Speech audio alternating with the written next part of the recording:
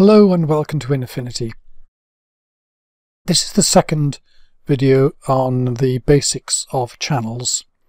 And if you go to our channels tab here, and if you can't see it, go to View, Studio and Channels here. And we looked last time at the top layer here, which was about the composite, which is the overall image, and the next layer here is about the layer. And to see this a little bit better, let's do a Control J here to duplicate that. I'll type on this and type top, and hit this one, call that bottom. Now then, here this always says composite. Down here I've selected the bottom layer there, it says bottom. The top layer there, it says top. What you get on the layer is very different from what you get in the composite.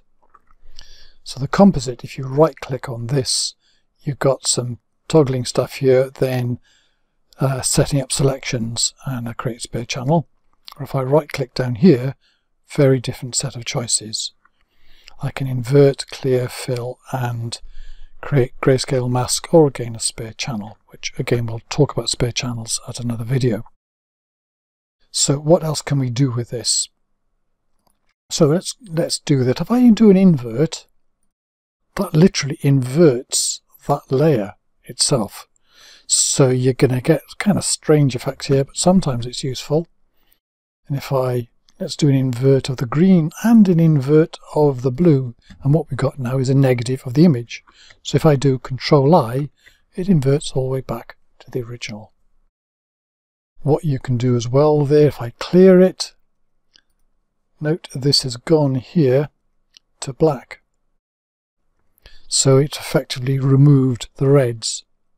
So you can do that kind of thing, Control Z to bring that back, and fill there, let's fill that in with the red there.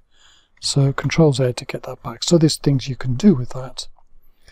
Grayscale layer, if I put that one in, it puts another layer up here, a pixel layer, which is similar to the one here if I click just on the composite. But this is an actual layer being put in here as opposed to just showing it within the top layer system. So we can then use that in any way we like. In fact, it's a black and white image, but you can use that as masking and all sorts of things. So let's delete that. You can also get a mask if you right click here, create a mask layer. Again, you get a mask layer on top, which you can then use and drag to the appropriate place. And spare channels, I say, we'll do later. So let's try an interesting effect. So from here, I'm going to hit Control I to invert the top layer. And I'm going to go to the normal, go all the way down here to reflect. You're getting an effect here that's, you can see if I zoom in, you're getting kind of odd bits of noisiness. So I'm going to add to this, and this is the trick of this, Gaussian blur.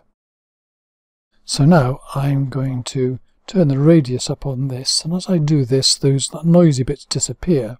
But what you get as the radius goes up is it looks like it's almost over sharpened.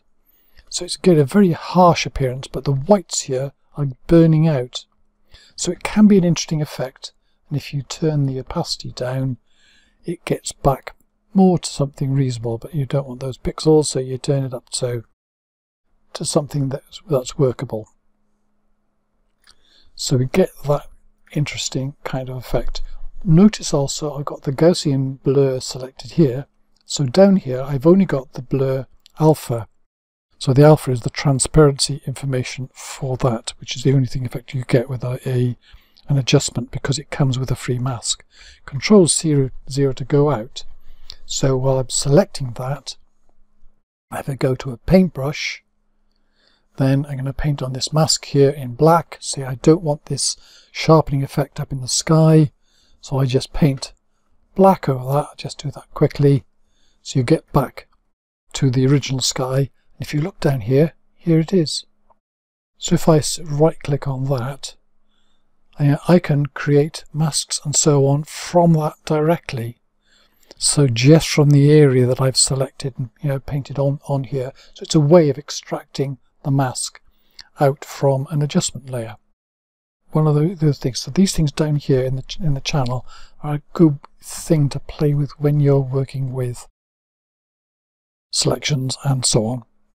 Anyway, that's enough of a summary of the things you can do with this layer. Next time we'll go on to this little bit down the bottom and spare channels. So thank you very much for watching.